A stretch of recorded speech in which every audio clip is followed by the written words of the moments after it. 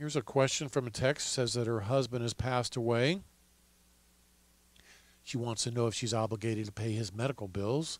Well, first of all, let me say I'm so sorry to hear that your husband has passed away. Yes. Nothing is going to make you personally responsible for your husband's medical bills unless somewhere along the line you signed a form that says that you would be personally responsible for his medical bills. Exactly. So if most married couples own everything jointly, so that if the husband passed away, everything would automatically go to the wife. No headaches, no hassles, no probate. But let's just say, for example, the husband owned a bank account. For some reason, that bank account was in his name only. It's got $10,000 in it. Well, we're going to have to probate that $10,000 account because it was in husband's name only.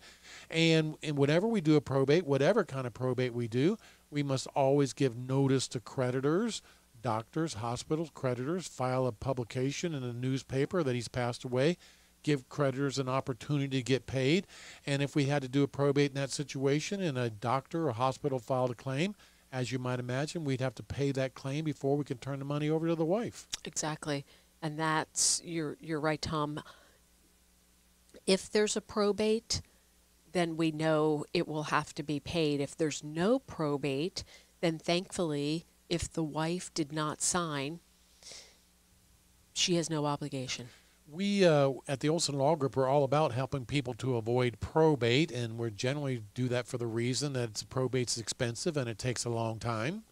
There's another benefit to avoiding probate, and that is this, is that, again, whenever we do a probate, we must notify creditors that somebody's passed away, give that creditor an opportunity to file a claim in the estate, and before we can hand that money to the beneficiaries, we must pay those claims. Well, if we take all steps necessary to avoid probate, there's not going to be a place for creditors to file a claim, and therefore creditors are not going to get paid. That's just an additional benefit to avoiding probate. Absolutely. Yes. And you're right, Tom.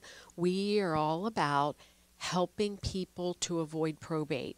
So listeners, if you want to even start to get some information about that, if you're not fully aware, I encourage you to request our free booklet, Easy Ways to Avoid Probate.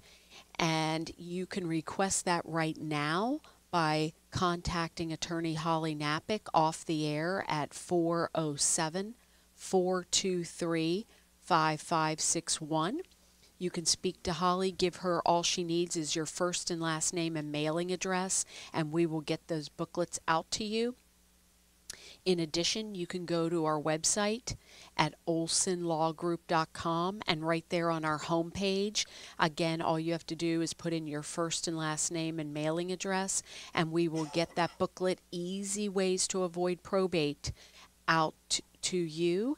And it's often a great starting point, and then from there, we're happy to answer questions and have further conversation.